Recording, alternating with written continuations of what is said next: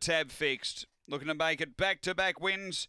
He's won 8 of 14. He's the record holder now over the short. The light on. We're ready to go. Race 7, set to run. The open class. On their way. Out quickly again, Daniels Wiley straight to the lead. Out by nearly 2 on Aston Hayato and a couple away, Emily Fabro, then Corborn Cross. Next, Long Gully Terry and Woodside Puma. But burning along, Daniels Wiley out by 4 on Aston Hayato and about 7 or 8 away, Corborn Cross. Let's look at the clock. Daniels Wiley's destroying them.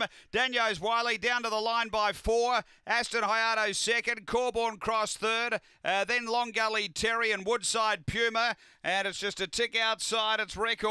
It's 21.81. Still another dominating performance. Daniels Wiley straight to the lead and has been far too good here. It's 3, 2, 8 and 7. There was never any dangers there for favourite players. He sort of jumped a half length in front as soon as the boxes were open. He was already clear of them and has gone on to win well. 2 second, Aston Hayato for Dave Peckham, and third going to 8, which is Corborn Cross for Lisa Rasmussen. It's 3, 2, 8, 7 after race number 7 here at Angle Park.